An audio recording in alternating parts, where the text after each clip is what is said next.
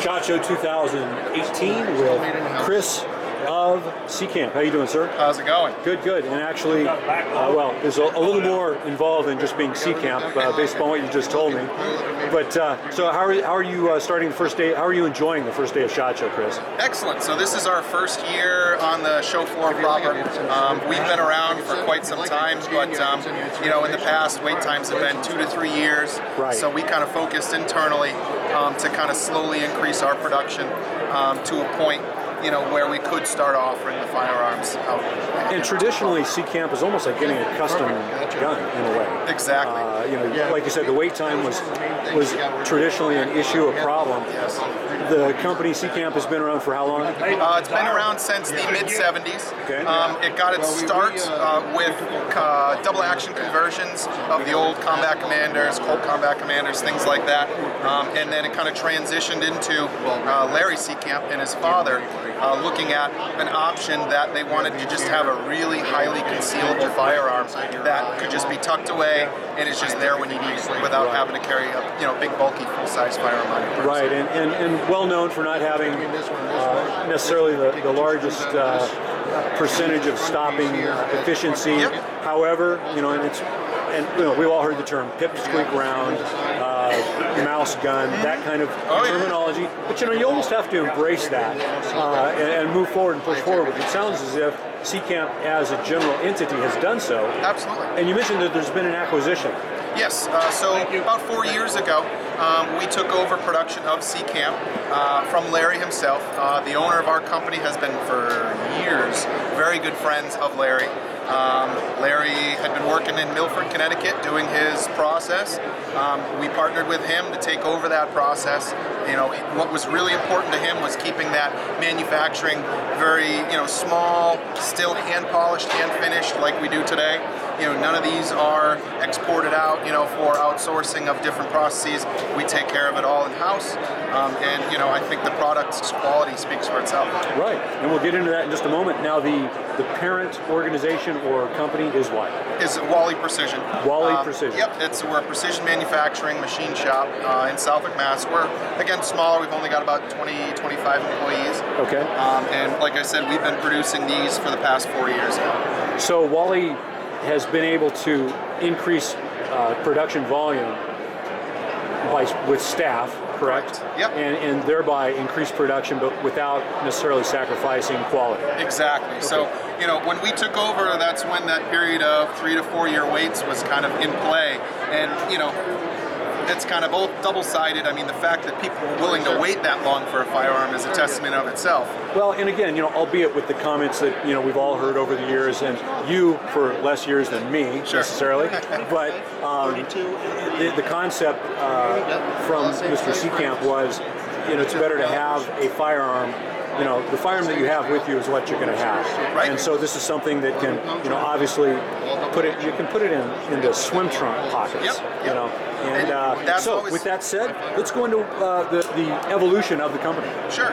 So as I said, in the mid-'70s, that's where Seecamp started with the double action conversions. They then released the 25. 25 ACP, all solid stainless, moved on to a 32, and then as more recent years transitioned into a 380 as well. So all the firearms in terms of sizes are virtually the same, and they're virtually the same to the point where they can all use the same holster. Even as small as they are, they still have a 6-in-1 capacity, which is very respectable, especially for a firearm of its size. They are all solid stainless steel construction. And again, like I said, hand polished, hand finished, and just make for a really nice, high quality firearm that's dependable. Like you said, you know, its size, while some people, like you said, you know, it's a mouse gun, but you know, it's better to have that gun in your back pocket than your 45 that's sitting you know, in your safe at home. Well, Chris, and there's another adage that goes with that. Even mice bite. Yes. Right. Yes. Oh, and Mickey Mouse, he's got some good clampers on him, you know. Yeah, so, and you know, and with advancements that are being made in, you know, bullets, you know, in terms of the design. Exactly. I mean, you're getting very, very, very respectable stopping power out of smaller caliber rounds. Now, if I recall, and it's been a while, like I said, albeit it's been a while since I've actually handled one. There was a cartridge you have to use a proprietary cartridge. If I remember correctly, it was the Silvertip? Winchester Silvertip. Yeah, okay. So the Seecamp was designed around the Winchester Silvertip. That's what the original, Larry and his father built the firearm around. And at the time, probably before your time, the Silvertip was the prima donna, defensive load. Absolutely. It's just that was what was most widely available for hollow points, and again, that's what it was designed around.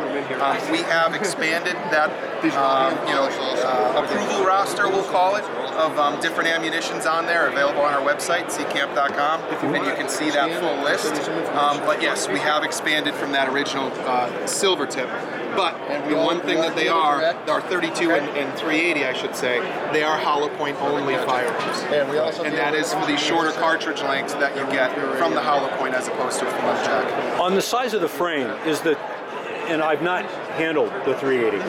Obviously, it came about long after I had. Well, we'll go into that later. So, on the 380, is it the same frame size? Correct. So all the models actually originate from the same base frame. We do obviously machine them differently, but they do all originate from the same. Could you do a side-by-side for me with the 380 for the 25? So you'd be hard-pressed, other than looking at the obviously the serial number, to really tell the difference between the two. Yeah. Okay. Very good. Round capacity is the same for all calibers.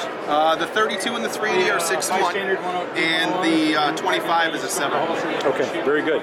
Obviously finish, and there would be some variances in cost factor, but what is the suggested retail on? Sure. So the MSRP on our firearms, on our 32 and our 25 and 32, MSRP on those is $510. And then on our 380 MSRP is $595. Still very, very reasonable for what the tool does. Absolutely. And then again, full solid stainless steel just makes for a very long-lasting firearm that you can pass down, generation to generation, as opposed to what you get sometimes with the polymer construction, where it's going to wear out over time. Now, what are you people doing with regards to finishes? Is there something that's in the works on that? Yes. So the Seecamp has always had its very signature full polish, hand polish, something that we've just started releasing through our distributor MG Wholesale, is a nano ceramic coating for the black, followed by a clear Cerakote, which finishes it off with a very nice wear resistance. So it's going to hold up and withstand use. So you have 2 layers of finish? Correct. Okay. We wanted to have that nano ceramic coat because it's a very long-lasting color, that black nano ceramic. Again, the stainless steel material makes it a little more difficult in your options in terms of what you can coat it with, as opposed to your steel and other things. So we had to go with that. And then again, for that wear resistance that we want to last, we went with that clear Cerakote to finish it off. Okay. Now, we have a few other examples over here. Zoom in there. Yep. So we've got some finishes that I think George Patton would probably call a pimp finish. We're going to be looking into. So we are looking into some different coloring. Over there, you can see there's a gold, Everybody's starting to want different, and then a turquoise blue. Have to change everything up. And then we're experimenting with some different looks. We have the nano ceramic black. With just the slide polished as kind of a little pop of color, different color. So something that we're working on. We're looking to kind of expand our offering, and so far so good. And are these more exotic colors and finishes, are they currently available, or is that in the wings? So our nano ceramic black is currently available. That's exclusive through our distributor MG, and then these were actually finished just in time for the show, so we're actually going to be offering those in the coming months. Okay, and just in time for you to let Stuart take a few of these back with him for testing and evaluation, right? Absolutely. Okay, very good. Anything else in the works? Right now, no. That's kind of where we are. Let me say, take a step back. Nothing that we're ready to publicly talk about yet. Right. Okay. But we always kind of have stuff in the works. I might have a cigar for you to eke it out of you. And by the way, we've got Sean here. He's one of your fine engineer. Oh yeah. We'll do the left hand Boy Scout shake, Sean. Sure. Yeah. Yeah, because I'm a Boy Scout, right? So good deal. It was a pleasure to meet you both. Absolutely. And anything from you, Sean? No. I'm pretty much, I'm sure you've probably covered most of it. Yeah, you're like, just keep me busy, right? Yeah, yeah. absolutely. Just keep me busy. Pretty much, Make us hire even more people. Very good. Absolutely. Well, gentlemen, you have a pleasant trip home and you very a much. very good show. Thank you. Thank you.